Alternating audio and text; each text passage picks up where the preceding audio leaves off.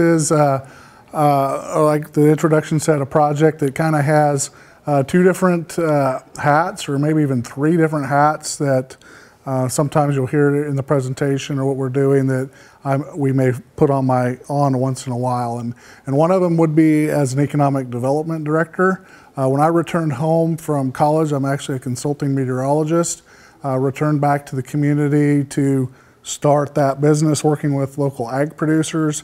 And I had parents that were ill at the time, and 6 siblings in the family to help the family transition the family farm.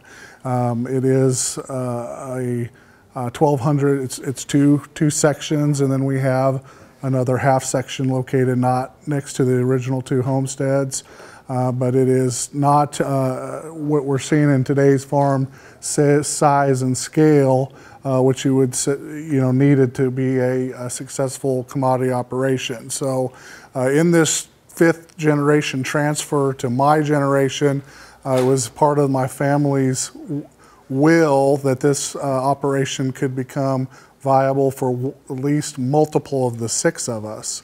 5 of us live in the community, all working professional jobs outside of the family farm, and looking for a way to move in that direction. Obviously, with my background in meteorology and climatology, sustainable farming was something that is in my career realm. Part of the reason I moved back from Kansas City to the home community was to be, one, open spaces, be closer to the farm, watch my nieces and nephews grow up, but also to apply my college degree. Microclimate is very much part of what isn't part of sustainable farming. Permaculture, xeriscaping, things like that can all be applied to these sustainable techniques. But out in Northwest Kansas and commodity ag world, this is, we're talking 10, 15 years ago when we made this decision and started this work. It was the odd duck, the odd ball, the crazy idea at the time. Well, times are changing, and I'm proud to be here at this presentation and give a little background. So you got the economic development director hat there, the local farm hat, and then my role as the vice president of consumers for the co-op is a co-op of originally Northwest Kansas farmers that now has expanded to 50 farms in 3 states. That's that tri-state area in the corner. Like we said, this was a out-of-the-box idea 10, 15 years ago. So these farms had to go to the Denver market for our market. It was not local. We didn't have lots of farmers markets. The economy out there is not conducive for direct sales of meat. So that little background about the co-op to start this off, kind of set the stage for the farms as they grow into the co-op and become part of the process. It's a producer. So actually this came into the Economic Development Office when I served as the Economic Development Director. The first 3 or 4 years I moved home as a part-time job to supplement the weather. It was Rocky Mountain Farmers Union, Ogallala Commons organization that was working on some youth return home initiatives with the hometown competitiveness model in Northwest Kansas. This concept formed based off of the Oklahoma Food Co-op, which was getting some notoriety and success in the late 90s and early 2000s. So it is like Oklahoma, a producer and consumer member co-op. You pay $100 to join the co-op, and you can do volunteerism or be part of the co-op as a buying member. In particular, we started in the Denver area with about 30 customers, and then producers are also a member, and same thing, $100 to become a producer member. It is bylawed in to be board controlled by the producers. So that is how it maintains a producer controlled co-op. So by the board structure, it is driven by the consumer or by the producer. So my role as Vice President of Consumers is to develop new markets and strategic planning as the co-op grows. Began as the online farmers market modeled after Oklahoma. Direct sales to customers, an online ordering system. They order from whichever farm they want, whichever item, and then we distribute it, drop it off, and trucks and trailers return back to the home originating site, which is in Northwest Kansas. We're now transitioning to a regional food hub and aggregator. So we're the first mile aggregator to the producer. Our drop-off points and delivery sites in Denver are the last mile to the consumer. We are picking up some first mile back that comes back to Northwest Kansas. I can talk about that a little bit later. That is developing some backhaul and part of the Northwest Kansas food work that is doing programs on the more to start on the food justice side, markets, but eventually maybe helping grocery stores and other farmers market with some of their supply issues in the communities as they get up and going. We got right now we got 1,000 products. We go 2 times per month to the direct sales during the season. During the winter months, it's 1 time a month. Actually, on that direct sales side, November is the #1 month. We just did our over 100 orders yesterday, and because of Thanksgiving and our turkeys. Our mission and values, we're a producer and consumers uniting in the interests of locally grown food. We want to be environmentally sustainable, economically viable, and socially just, and cultivate the farmer-consumer relationships. This last thing is the #1 core value in the original board of directors, which were all pretty much Northwest Kansas producers or in that tri-state area. We did have some consumer members from Denver, but they were in part of organizations that had that same mission. It is to revitalize our rural communities. If our rural communities and this sustainable farming is not part of that development piece, it is critical to the survival of the community. So that is naturally ingrained in our environment where our production and producers are, and still the #1 or driving mission of the co-op. This map kind of shows you the infrastructure of the co-op. Our customer base obviously is in Denver. Our sorting location hub is right here in the middle, and then our aggregation hub where the product kind of comes up. We have a truck that comes here, and we got a truck that comes up from the Nebraska producers up here, comes down, and we meet and aggregate here. The orders get sorted and then dropped off in 21 pickup hubs back to these clusters of people. On this map, it's showing the disaggregation, distribution, and processing infrastructure. Every one of these blue sites are one of those pickup hubs. The yellow sites are our collection aggregation centers where, say, 12 farms in this area come in, collect here, and then it collects and goes down the interstate. And same way here, it collects and then eventually gets there. That's what we call aggregation. These blue are actually distribution. So when the trailer's here, we leave at 7 in the morning, get here about noon, distribute, it goes out. Trailers get back here 7 p.m. on Thursdays, and then these blue route is run on a Friday, and then our weekly route runs out of Bennett on Fridays to the restaurants and stores downtown in Denver. These things are critical here. These are your USDA processing facilities. So that's what makes the clusters of where the farms are.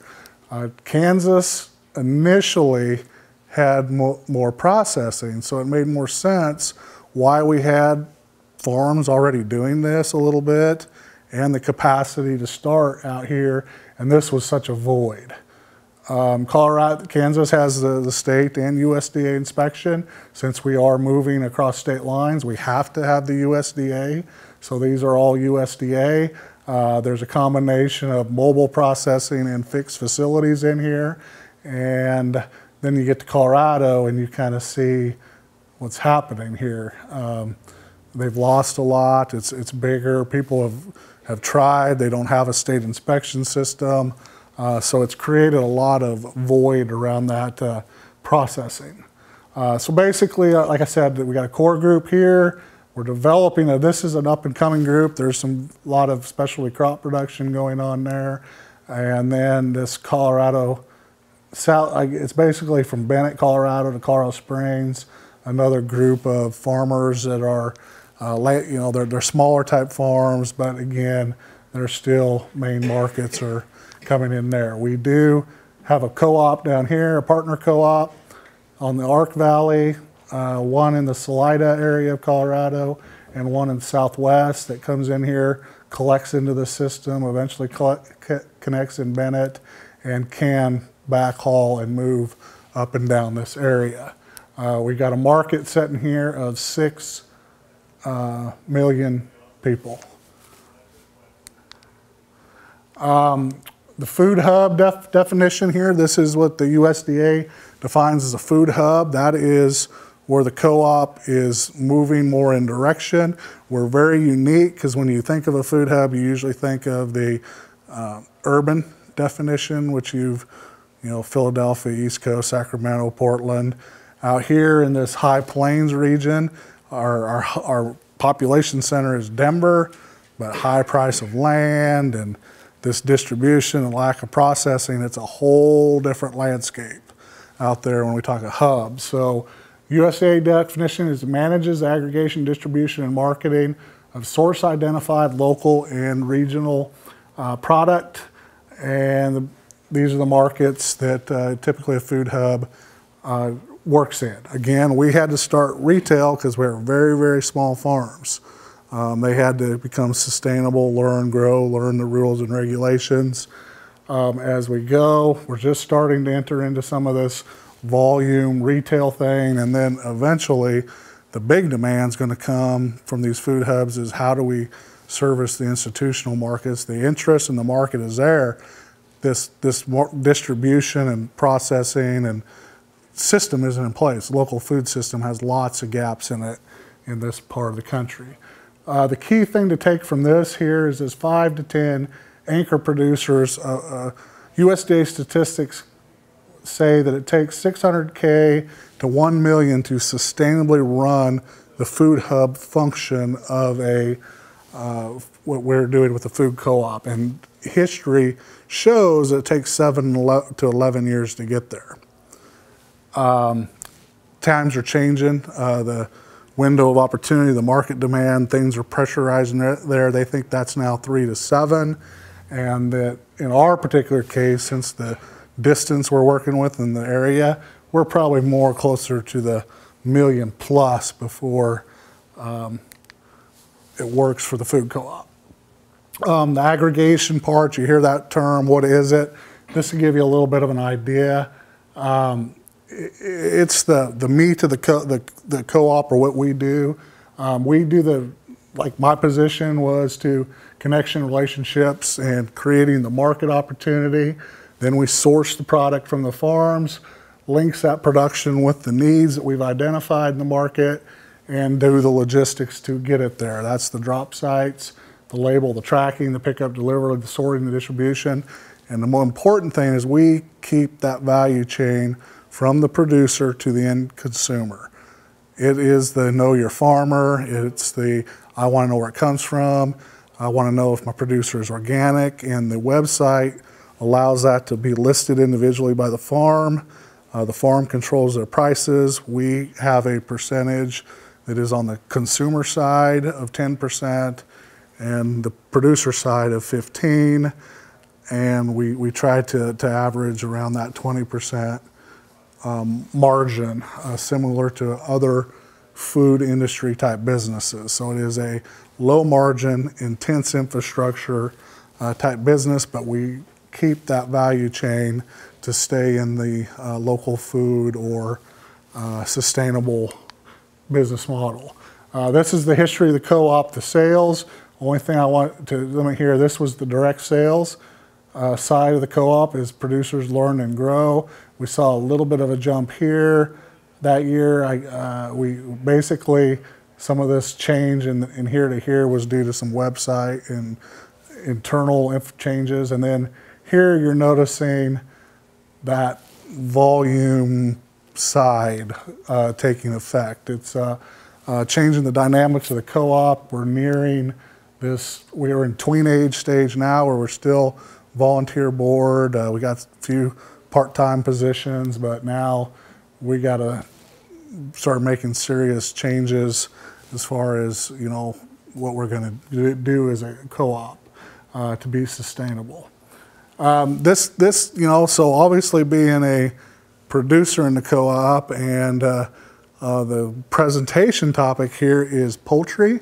We had, you know, some meat. Our limiting factor on the meat is the processing. So we have had to form an entity to raise chickens, process them, and then enter them into this market demand. You've heard the other farms in this conference talk about poultry. That's the money, the interest, opportunity. You heard the processing issue coming up to solve that. But when we did our expansion plan studies, it said the capacity, you know, the ability for all these farms to do some poultry production, enter into this system, and go to Denver is probably the leader or the first entity or first product to become an anchor product in the system. Follow that with specialty crops because that's sexy and that's the highest demand thing. If you can grow the specialty crop producers, work on that at the same time, and then work on this processing and start building up meats and grains and some of the other items that can go into the system to build the food hub. So here's our history with High Plains Poultry. Our first poultry farmers were several of them. I think there might have been, of the 12, at least 5 to half of them had poultry on the farm, selling at the local farmers markets, eggs, or trying to go into schools and that. So we had these small orders going to Denver. In 2008 and 10,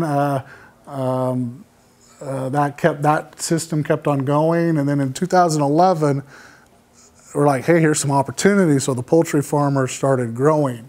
At that time, we had to go to McPherson, Kansas. So you can imagine what was going on. We had Colorado farmers picking up chickens all the way back to McPherson. You drop them off, have to go back home, and then send another vehicle to go pick them up and come back, and very cost inefficient. And then one of the producers in Atwood, Rollins County area, decided, well, we're going to go ahead and invest. We want to grow as a beef producer, expanding the poultry side of the meat business, because we're going to do poultry. Bought the processing equipment to basically do it on the farm, but we had to do it USDA, so they, because of a ostrich license at the local processing plant, allowed them to have the ability to do poultry in the facility. So basically the farmer rented the kill room, and on one day a month or whenever when they weren't killing, they used that room to process the poultry in scale and start moving more poultry through the system. 2012, we did that expansion plan that said, you got the infrastructure there, go for it with the eggs and the meat. That's where you guys need to, or where the co-op should start, focusing its attention. And then the group of farmers in 2014 said, we got to figure out a way to do our processing because we're in the local guy's way and we're tired of going to McPherson. So we did the SARE grant. The rest of this presentation will go into the process of what we did during the grant. 2015, we ended up deciding to construct an MPU, which is part of the SARE grant process. And then as you saw in the growth of the co-op, most of that growth, or about 28% of it, is the meat and the eggs. The rest is we're able to go weekly. We do have some beef going into that system and some of the specialty crops. So there is a small percentage of that growth that is opening the ways for those other farms now to grow their markets as well. So our SARE project, this was our performance targets and objectives. We wanted to organize first, estimate the startup and operating costs of at that time we were still thinking fixed. Will this thing be mobile? We still built it as a mobile, but it's really fixed at this point. Determine the feasibility, find a site, do the permitting that's required both locally, state, and USDA, federal, equipment purchasing and fabrication, implementation, startup, and develop a plan to enter that co-op market opportunity. This is the outcomes and the impacts. As you can see, we got the plant up and running in October of 2015, and the co-op, that was the first year we were able to really deliver through the winter with a product item. So we did 600 chickens and 23 turkeys at Thanksgiving. This year we are, I think this was a close estimate to where we're at the end of the year, and we just did our turkeys. So it's an estimated total. And this in our projection and feasibility is where we thought the processing plant would end up in 2019, fully utilizing the crews and what can be done in the unit that we built. Our revenues, this was from these right here. This is what you saw in that graph for 2016, that 25% of that 400,000. And this is what this would do in 2019. And then as far as the farms go, right here it was 2 farms, right here 3 or 4, and then here we could be up to 12 working in this facility. Our other outcomes and impacts, we wanted to increase jobs, obviously, because of the economic development. 2016, it was family part-time labor. This year, we have paid 4 to 8 part-time workers operating 2 days processing, 1 day packaging. And then we have this projection for 2019. Again, I brought this back up to really highlight that $100,000 increase in the co-op sales is sitting here for an anchor producer. If we can get 4 or 3 more of those, say a hydroponic vegetable facility, something else, creating that same volume, we're on our way to being a sustainable and viable food hub. Okay, back to the MPU. Here we started up our accomplishments. We formed an entity for 4 farms to be able to invest into we didn't take, other than the funding that we had in the SARE grant, we actually formed an LLC to invest with 4 farms. We did the startup business plan, fabrication and budget, did the financing. Within our original SARE grant, I think we had 15,000 of it going to the infrastructure and equipment and fabrication costs. And then the rest was equity investment from each of the farms. The feasibility, obviously our current situations weren't feasible. This was where we're still kind of at, and this has to do, we decided to go mobile by looking at, we toured, went to Ballman's, Anita's, and watched what their fixed facility did. We went to Calicrate's in St. Francis's beef processing plant. Then we went to Taos, New Mexico, and saw where they had a mobile unit that was fixed and doing all kinds of livestock in it, lamb, pigs. One day they had some poultry, they were doing everything in Taos. Site location, travel, available labor, took all that into consideration. When we did our economics on it, from the McPherson stuff, we were saving $3 per bird. Thought with those numbers, how it showed up there, we figured this unit will break even operational costs sometime next year around the 12,000 to 15,000 chicken per year mark. And we started at, I think we're at $450 for processing of a bird, If you're cutting it, it's cutting them up into parts, another $1.25. Give you kind of an idea what the costs are. This is probably the biggest variable. We thought we were going to do this in 3 or 4 months and be up and running last June. We didn't start till October last year, so it took us 14 months to do that. And this was probably the biggest reason for that. We did have some, since we farmers built it ourselves, particularly at the lead of one of the farmers who was looking at doing this anyway on their own. So there was some time to fit into our personal farming schedules. It created some time, but the biggest was the hoops to get USDA, state, all these food safety regulatory issues in line and understanding them and knowing what we were doing. I don't want anybody to get the notion that the USDA is against or all the things you hear that why you can't do this. They want to work with you. It's just new to them, and they aren't staffed, and you're dealing with regions and moving employees. For like our FSIS had to come from Arkansas. Our everyday inspector that has to be on site had to be trained because he's never seen poultry in his life, being in Kansas. So we had, so all that took time to put it together, and then everybody's receptive at USDA. We want to learn how to do this because this is an opportunity for everyone.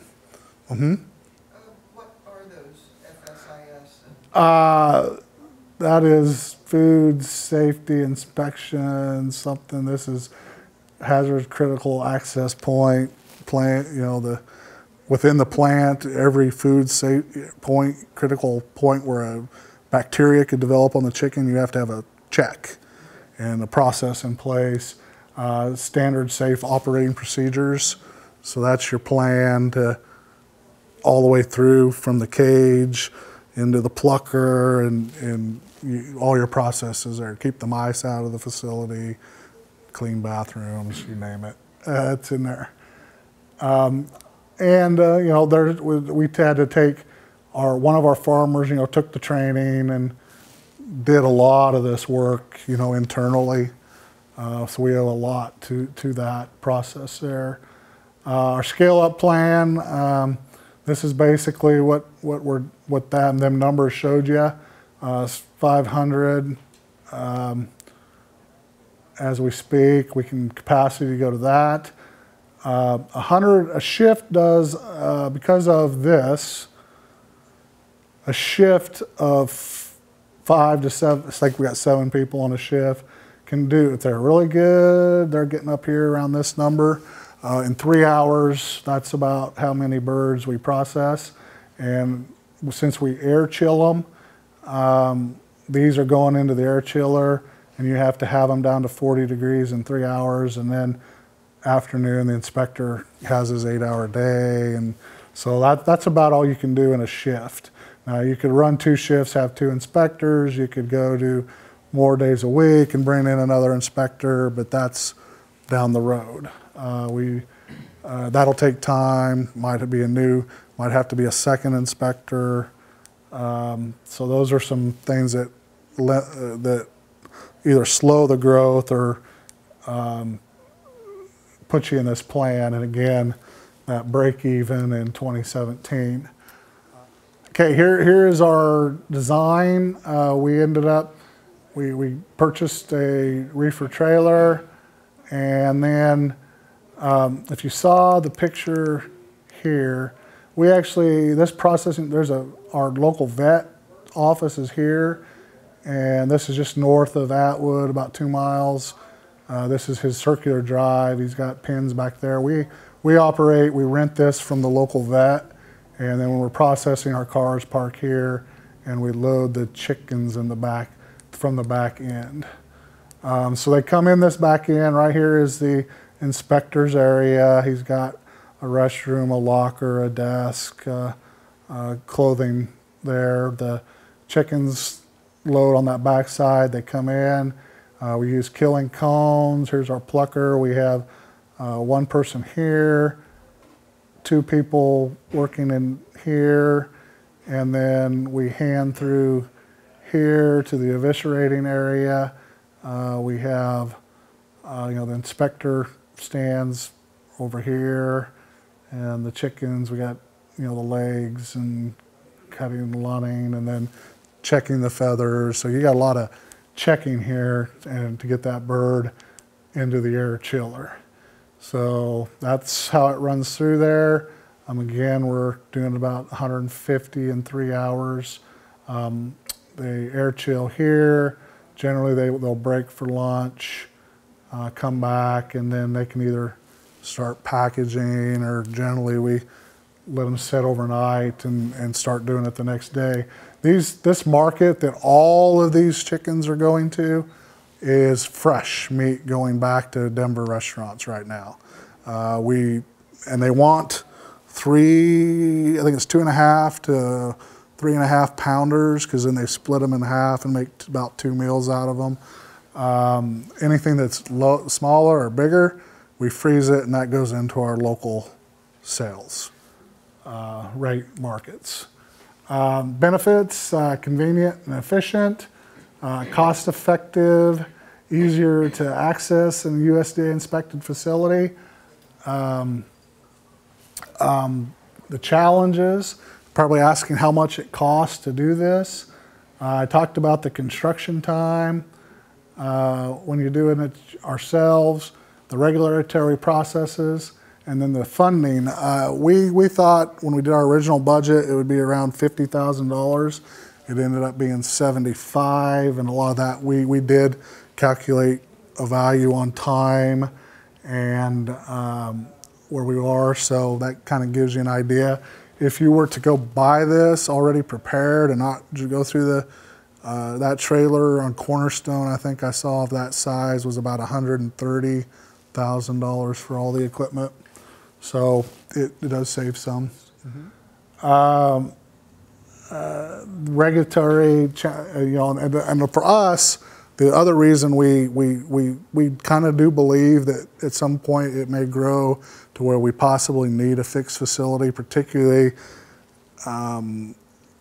where maybe different, but we're covering a lot of area, so maybe it's doing multi-species and that. Those were so unanswerable at the time that we just wanted to focus on the chicken, and then we go, this thing could move to another group of producers once it got full, and then we could work on that. So more of the general plan is it will probably move across the state line to one of the other clusters of producers, whether it's up in the Nebraska Panhandle or down there close to Colorado, go through the same process with the permitting and regulatory. And let's say that would take, because we don't want to shut down now. So once that process kicks in, have the other thing up and running so that one can move and do that type of transition. So that's was a lot of them. When we say mobile, it's not going from farm to farm. Mobile to us was to cross those state lines and do this whole process over again and go from there. Our farms are more mobile. I think to do the farm to farm would be wiser for us to do a hub facility that does aggregation and collection, and then buy a sprinter vehicle to go to the farms, or a trailer if they're live, and sprinter for vegetables and go pick stuff up and that. But that's part of your, if you're doing a food hub, things to consider.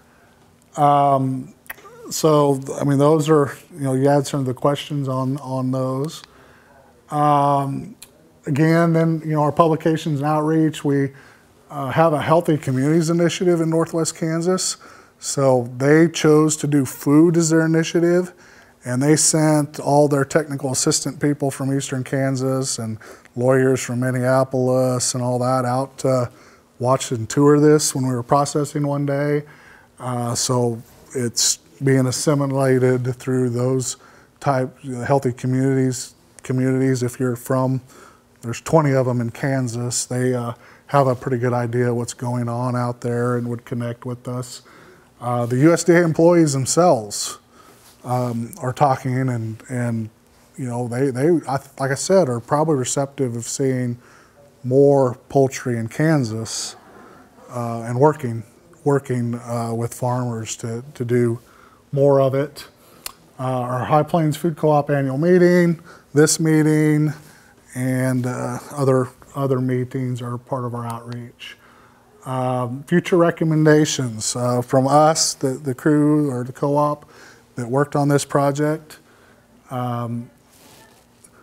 Work with your policy councils and your states and USDA. If you got the pull to go to Washington and start with the secretary down or somehow, let's talk about streamlining this and planning a little bit ahead so the next people don't have to take so long, or another state, and coordination somehow there.